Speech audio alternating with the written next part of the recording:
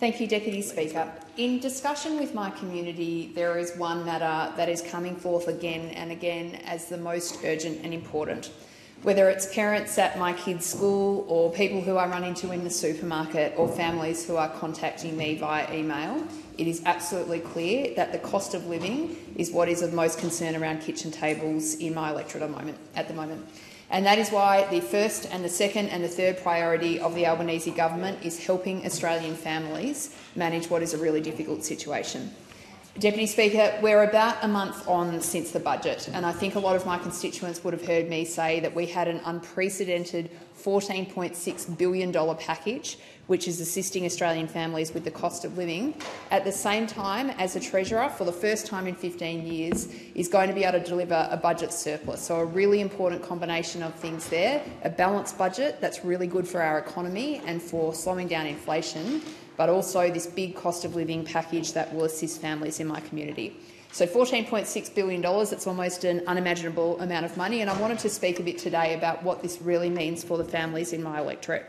For Hotham locals, it's going to mean a lot. For 6,500 families in my community, it will mean cheaper childcare. That means that parents, and particularly mums in my community, will have more flexibility both in their family budgets but also in the decisions they make about staying home or taking on a bit of additional work. I visited an early education facility in my electorate in Clayton and met Kashmira, who runs the centre there, an amazingly charismatic person who's doing this absolutely brilliant job in raising and assisting to support the early education of many young people in Hotham. And what she said to me is these cheaper childcare reforms will ensure that early education and care is more affordable for more local families. It's already starting to show in her centre, Deputy Speaker, where more parents are getting that great opportunity to make sure that their kids are getting support in those early years of life. Hotham locals are also going to benefit from the energy price relief plan, and Steve from Oakley contacted me about energy bills, which is a major issue facing a lot of people in my community. We've been able to limit the worst of the energy price spikes while investing in cheaper, cleaner energy, but it's absolutely true that energy bills are still far too high.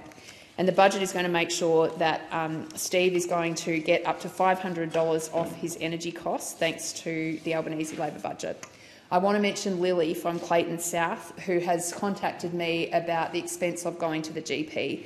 The budget had the biggest investment in bulk billing that we have seen since the beginning of Medicare, a huge achievement and something that will be of great benefit to my community. Could I just say again to Hotham locals, I completely hear you. This is a really difficult time for a lot of families in my electorate. Every day I come to this parliament and try to make sure that we are doing as much as we can to assist you with this really burning problem. Thank you, Speaker.